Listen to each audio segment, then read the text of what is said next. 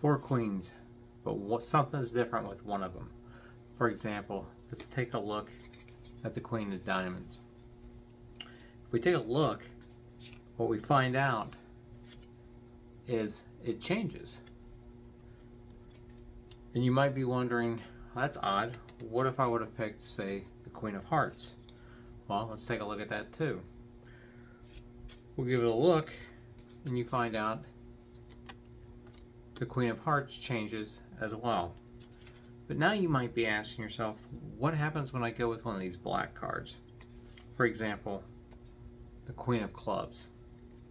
Well, just like the others, it changes as well.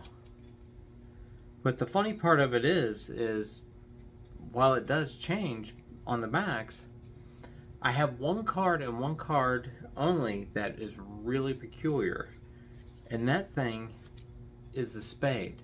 This card gives me more fits than any of the other ones. Now what I mean by that is when we go over here and we go like this, all the other ones turn blue, but this one refuses to turn its color at all.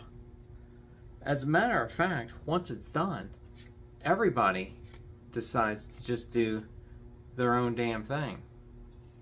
And that's the trick with four queens.